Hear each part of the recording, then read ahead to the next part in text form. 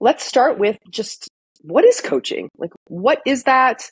And talk about what that may look like for people. Yeah. So why would health coaching be the right next step career for you? It depends on how you think about coaching, I think.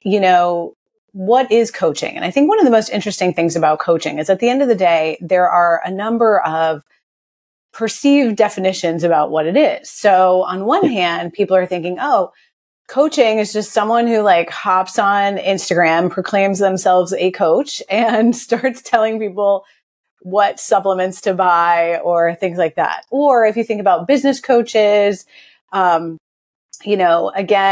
there's more of the idea that someone will give you kind of a step-by-step process for, stepping out there with a side hustle or creating your own business. And in that sense, people are giving you coaches, or people proclaiming to be coaches are giving you a set of recommendations.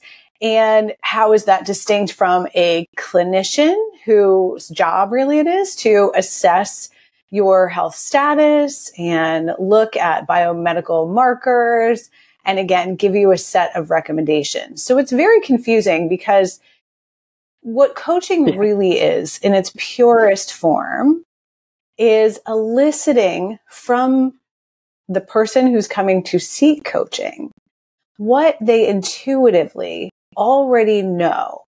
If you think about it, humans are animals, and we have some awareness about what we need to do to keep ourselves healthy and optimally functioning. And also, quite frankly, there is a vast amount of education out there about what we need to do to keep ourselves healthy, right? Everyone knows that it's healthier to eat salads and vegetables than it is to eat Oreos and Doritos. And yet there's this confusion around what do I do to take care of my health? And that makes a lot of sense too, because at the minute detail level, things get very confusing, which is why I constantly get questions about things like, I'm struggling with hot flashes or perimenopausal weight gain symptoms, or I have chronic pain. What supplement should I take? Right? There's one kind of magic solution because that's how we're marketed to. So when we at the Integrative Women's Health Institute, when we talk about what is coaching, we really think about coaching as a skill set of communication skills that helps center the client and their unique experience, their unique internal wisdom, their unique education, their unique resources, their unique struggles and overcoming those barriers to making healthy behavior changes.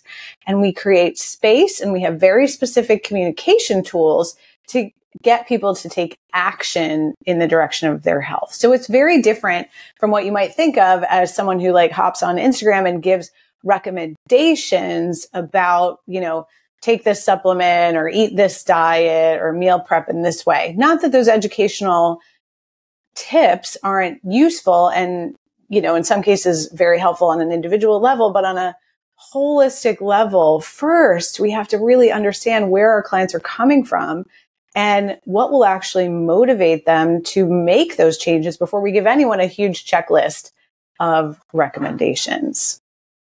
Yeah. And I would say in what you were talking about regarding helping the clients really take action steps towards their goals, that part of what I think really is special for coaching and people who are certified as coaches is before we even get to that step, we really work on their vision, right? We really look on really helping them see what they're headed towards, what they really want in life, what they desire in life, instead of what they're running away from, which we see sometimes with clinicians or coaches calling themselves coaches who are giving you the recommendations.